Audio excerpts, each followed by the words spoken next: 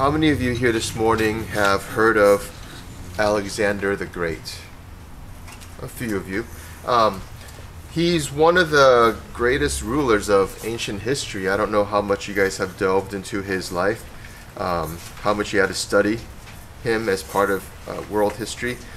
He had, by the age of 32, conquered most of the known world at the time.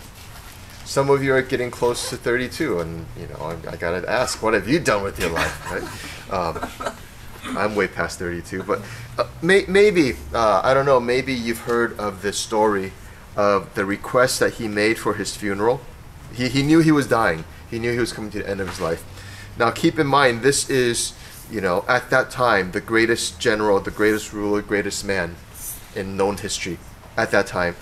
And when he was dying, he said for his funeral, he would like his body to be transported in the coffin with his hand sticking out, so that everybody can see that he leaves the world the way that he came into the world, with his hands empty, with his hands holding nothing.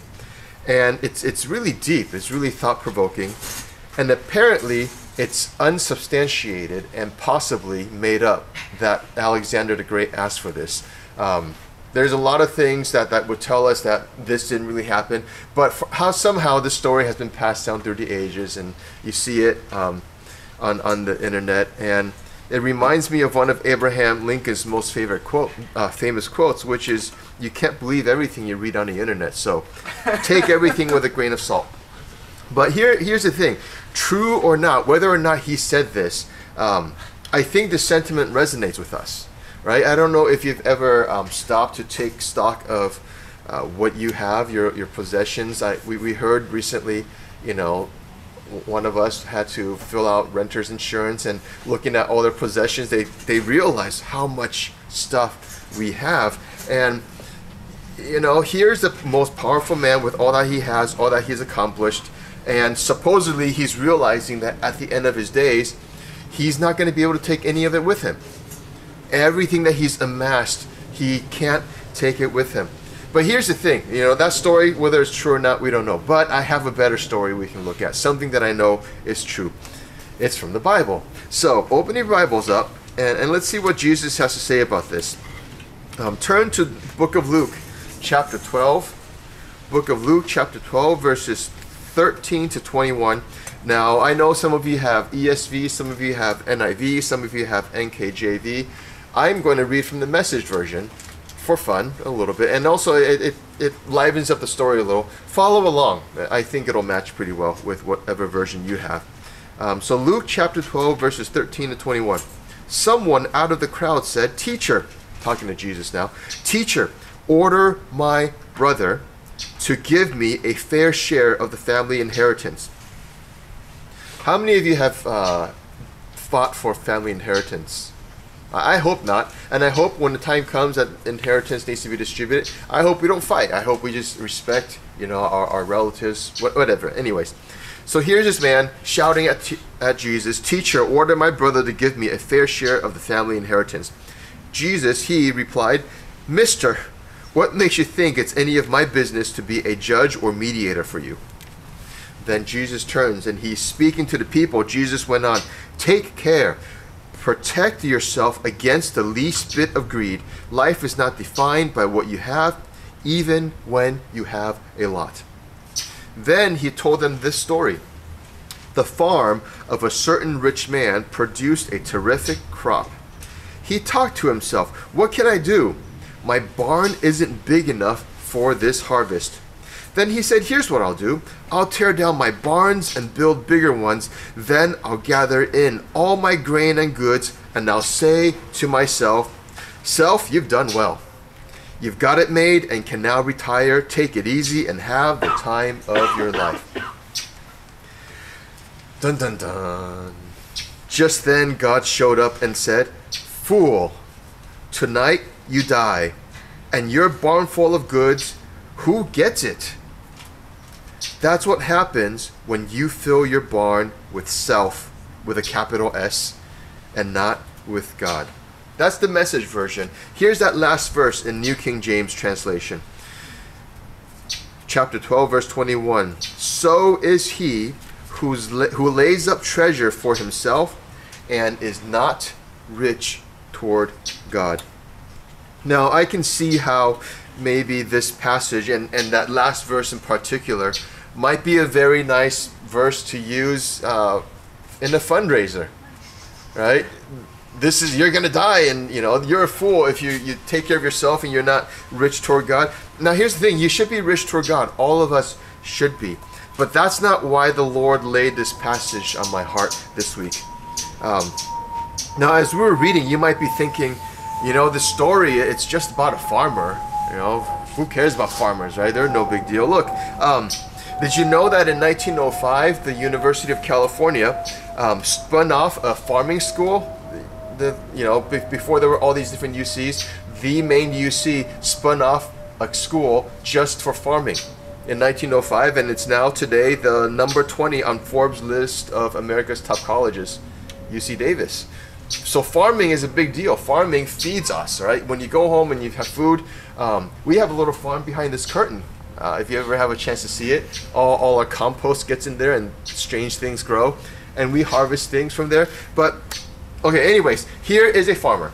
He's amassed great wealth, and he's put all of his confidence in his riches. The problem is, he ran into a problem. He had too much. He had too much. And so he makes these plans. He plans to build bigger barns to hold all the grain that he has. How many of you have ever run into this problem where you just have too much wealth and it just becomes a problem? Just me? Okay, I guess no. I don't have the problem. Now, this guy's problem, we start to see, this guy's problem isn't just about having too much. The problem wasn't even that he was making plans to be able to hold all the grain that he has. He's making adjustments to accommodate his increasing wealth. The problem, well, let me say this. For our family, for the Wu family, Penelope's not here, so God sent the birds this morning to cheer us on. For our family, for the Wu family, God has provided for us, and we've not been in want. In our experience in life, we've not been in want. And yes, I know, I used to work as an engineer here in the Silicon Valley, but one thing that I personally have always dreaded was that I would think to myself, I've done well for myself. That was one thing that I was always very worried about, thinking that I've done well for myself. Because I was very aware of how easy it would be to think to myself, you know what, our family doesn't lack for anything. We're in relatively good health. Everything's on the right track. Kids are doing well. They're getting through school and graduating each grade and eventually going to college. And I guess we haven't needed God very much. And some of you are looking at me like, oh, what? Some people believe that. Some people believe that as long as life is going smoothly, as long as everything's going well, then they haven't needed God very much. My family doesn't lack for anything. We've been in good health. Things are going smoothly. But I understand it's only by God's grace. And I am scared that there may come a day where I think, God, I did this. I managed just fine without you. And, God forbid that I would ever take credit for myself and disregard God's grace. And you might say, Jason, you're the one that showed up to work, right? You're the one that put in the hours. You're the one that brought home the bacon, so to speak. So you should take some credit. It's, what about all those late nights that you used to work as an engineer? And when I say late nights, I mean really late nights.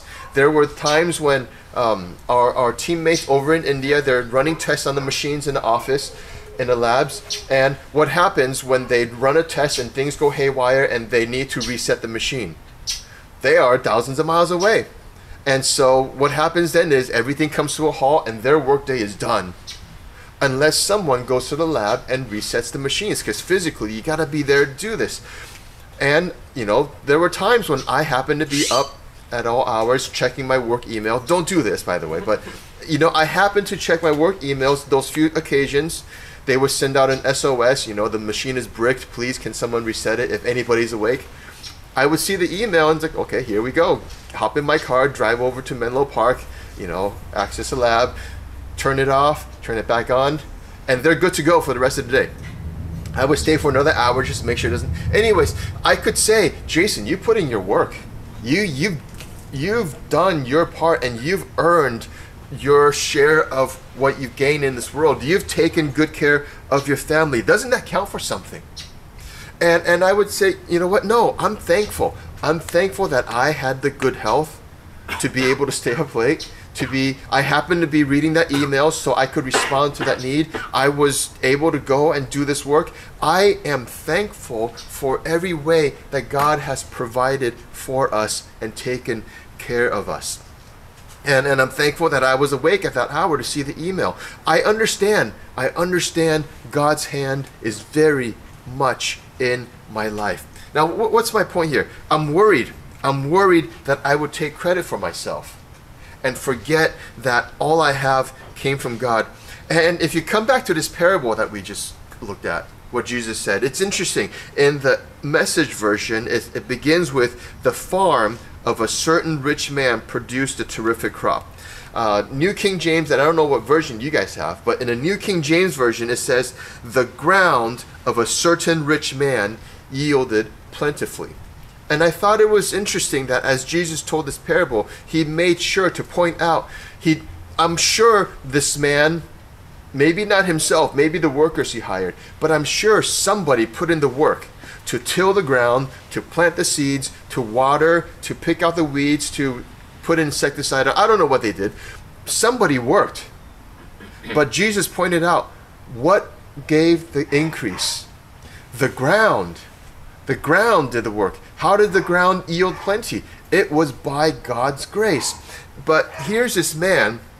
He's done what he should do. And as he celebrated his overflowing wealth, what do we see there? In his thinking to himself, not a single thought of God. Not a single acknowledgement of God if it wasn't for you. Because there are people who do all the work they can do, and the ground just doesn't produce soil. It doesn't produce fruit. Nothing comes of it. And so here's this man. He's celebrating all that he has, and he's disregarded God's part. In other words, he's saying, look at all that I've done for myself. And, I think this is a danger, that all of us, we take a certain confidence in what we've been able to achieve financially. It's nice to feel some bit of financial security, is it not? But the danger is that we look at what we have, we know that we can put food on the table, we know we have a roof over our heads, and we start to take credit for that, and we start to kind of forget what part God played in it.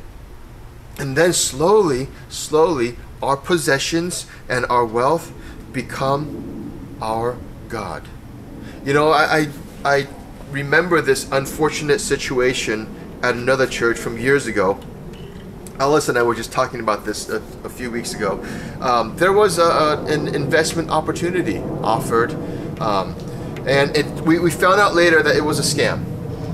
But there were these two gentlemen in a church, one gentleman in a church and his partner who was not at the church. Anyways, they came and spoke to the church leaders and said, you see all the stocks booming. Here we have a company, it's just taken off, and here's an investment opportunity. And some of the leaders of the church were kind enough to go around to church members saying, do you want some place to invest your money? It's quick money growth. We heard promises of, what, if you can put in $20,000, we can turn it into $1 million. And I thought, gosh, if only we had $20,000, Sorry, we don't have that kind of money lying around. But like I said, it turned out to be a scam. The people who set up the scam, they fled the church. And there was a lot of bad blood between people at church, and people were angry that they were taken for a ride. And we were saved from the situation because we were too poor to invest anything. But there's this constant undercurrent of, where is the next opportunity? Where can I get more? Where can I take what I have and make more and do more. And it's always this question of more. Where can we find more? Not that we shouldn't work hard and be wise with what God has given us. I'm not saying, take your money out of your investment accounts and hide it under your mattress. Don't do that.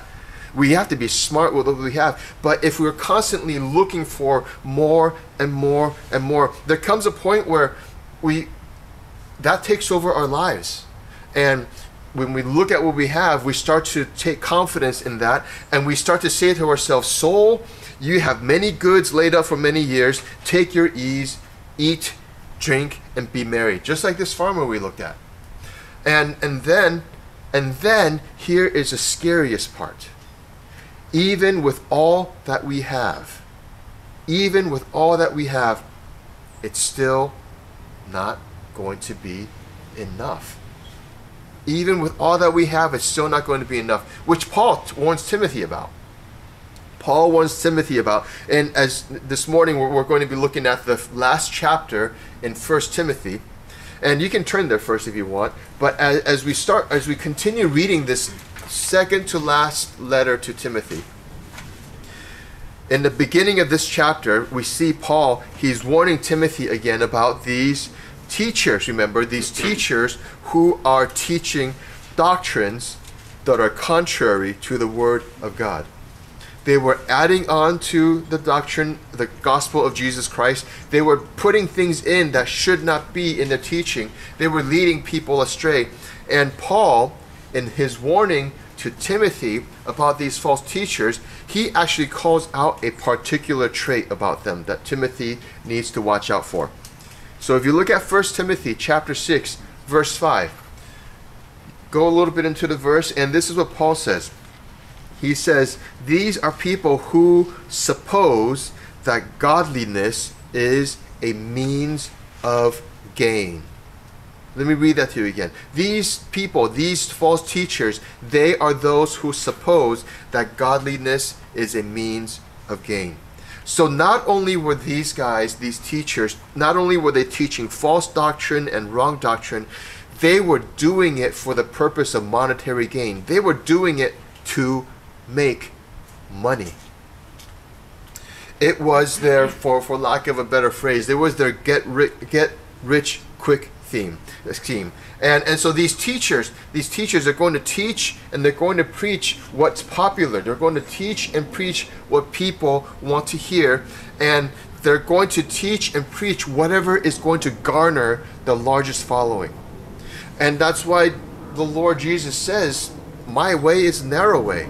The world's going to offer you the broader way. It's an easy way. And that's what these teachers are teaching. The easy way. You can do something for yourself for salvation. And they may even preach, the more you give, the more you'll be blessed. And then they sit back and watch the tithes and offerings roll in. And Paul says to Timothy, do not pervert the word of God for your own selfish gain, because God is not mocked. God is not mocked. Look, here's the thing. You want to get something out of serving the Lord? You want to get something out of being faithful? Here's a secret. Look at verses 6 to 8. This is what Paul writes. Now, godliness with contentment is great gain. You want to gain something from this? Godliness with contentment is great gain. For we, this sounds familiar now, right? For we brought nothing into this world, and it is certain we can carry nothing out. And having food and clothing, with these we shall be content. Now, I don't know how many of you are still tracking with this sermon. Maybe you're thinking, this is just for pastors, right? Because Paul's writing to Timothy, a full-time servant of the Lord. And this is one of those motivational speeches for pastors who are about to step into full-time ministry. Like you've seen coaches in boxing rings, right? Standing behind their guy and rubbing their shoulders. You can do this, champ. You can do this. I believe in you. You can do this. You're about to go into a ministry where you're not going to pay a whole lot, but you can take it. You can take it, right? Listen to what Paul says here. godliness with contentment is great gain. Don't worry about the low salary you're going to have as a pastor. That's not what this passage is about. It's not just an encouragement for pastors to be content with low pay. This word of God is a help to all of us. Because if you look at your life, I think you'll see all of us are plagued to some degree with always wanting more. Do you feel that in your life sometimes? That you're always wanting more. It's never enough. Whatever you have is never enough. And it's the antithesis of what God wants for us. Because what does God want? God wants us to be satisfied, does he not? But how does he want us to be satisfied? He wants us to be satisfied in him. God is our all in all. He said this in his word. He desires for us to find all our satisfaction in him. And wanting more goes against what God desires for us. Because here's the thing. When you set your eyes on finding your satisfaction from getting more of anything in this world, right? If your target of satisfaction is to get more of anything in this world, it could be money, it could be fame, it could be, should I go here? It's kind of trite. Social media, likes, followers, whatever. It could be affection from your friends, and anything in this world that you're desiring to have more of. If I could just have a little more of this, then I would be satisfied. I'm sorry to tell you, you are going to be disappointed. Not because you won't get more. You will. You're going to pursue these things, and you will and you can get more. And when you get that next little bit more that you thought was going to fill your heart, you will be satisfied for a short bit of time. I'm speaking from personal experience. And then very quickly, you've experienced this too, I think. Very quickly, that little bit more, it wears off, right? That little bit of a high that you get from getting more, it wears off, and all of a sudden, you need more. And then you need more. I mean, this, you think I'm making this up. This is actually something that happens in our bodies. I forget, what's the name of the chemical? Do you remember? Dopamine. So our body releases a chemical in our brain, dopamine, and it makes us feel good. And these little hits of dopamine come when you have some kind of external stimulus. And what happens is as you get more of whatever is kicking in that dopamine release, you get a little bit and you feel good, and you get a little bit and you feel good. And scientists have found what happens to your brain as you get that hit and another hit of dopamine is it starts to numb. The receptors that receive pleasure from dopamine start to numb because it starts to get accustomed to dopamine, and then you start needing more dopamine to be released. But in order to get more dopamine, you can't just have the same stimulus. You gotta have more. So if you, I'm just going to use a social media thing because it's easy to use numbers. If you get 5 likes on a post, ding, ding, and you feel good. The next time, 5 is not going to be enough because your body gets used to what it got, and so you're always wanting more. Before anybody had found out anything about dopamines and the pleasure centers in our brain, God already knew that if you're looking for satisfaction from things in this world, you'll never be able to get it because your body gets used to it, and you're going to need more, you're going to need more, you're going to need more. Also, the world is finite in what it can give. There comes to a point where what the world can give you to satisfy you, it plateaus. And then you hit that point where you can't get that increase anymore, and then you're stuck, and then you start to feel terrible. And that's where we see these spirals where people are getting more and more, and they're happy for a short while, but they cannot remain satisfied because the world cannot give you enough. But if you set out to find your satisfaction by coming to Jesus. If you set out to, if you understand right from the get-go, the only thing that can fulfill my longing is Jesus. And you're thinking, of course Jason has to say that because, he's a pastor. But look, the world is finite. Jesus is infinite. Jesus is the source of all things. The world was made through him. He is the beginning and the end, the Alpha and the Omega. If you really need to be satisfied, the only way is to come to the source of all things, and that is Jesus. And he will never run out. You will never get tired of Jesus. The problem is we get lazy with pursuing Jesus. We get distracted and we start wanting to, again, accumulate more and more, thinking that that's going to satisfy us, and we forget to come to the only one who can completely satisfy us, and that is Jesus.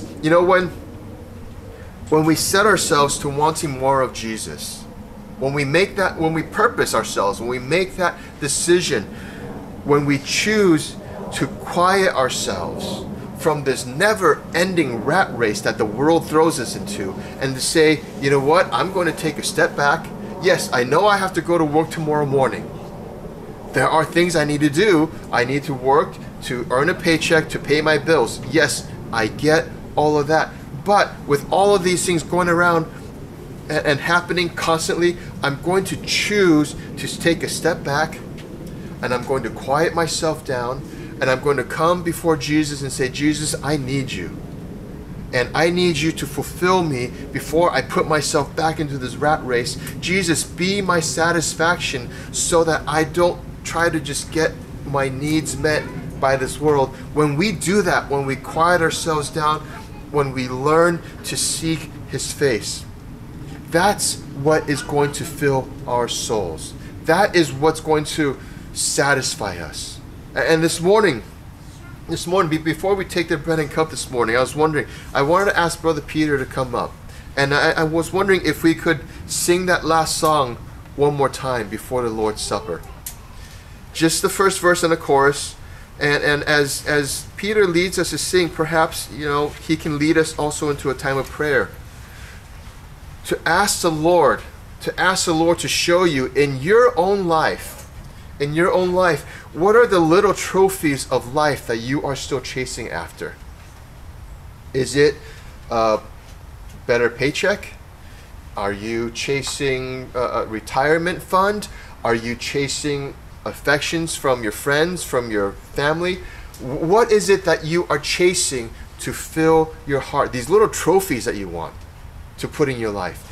Ask the Lord to show you those little things that you're chasing after, whatever it is that you think will finally give you the ultimate satisfaction. Ask the Lord to show you those things, and as we worship the Lord, as we sing, as we pray, I encourage you, bring those little trinkets. Bring those little trinkets before the Lord and say, here, Lord, have these things. Because I understand they're not going to satisfy me. Trinkets, I call them trinkets. This week I went through a personal belongings box that I've had since high school, junior high. You'd be surprised by the things that I thought was precious to me that I've held on to over the years. I look at it now and I laugh. But at the time, I thought this is the most meaningful thing in the world to me. Same thing now at my age. There's going to come a day when I look back at the things I treasure now and I'm going to say, Jason, you fool. These things don't mean anything. This morning, come before the Lord. Bring the little trinkets that you're chasing after in your life and say, Lord, I give this to you. Be the only one that can satisfy me. Knowing you, Jesus, there is no greater thing. Peter, let us sing and maybe let us pray. And let the Lord deal with your heart this morning.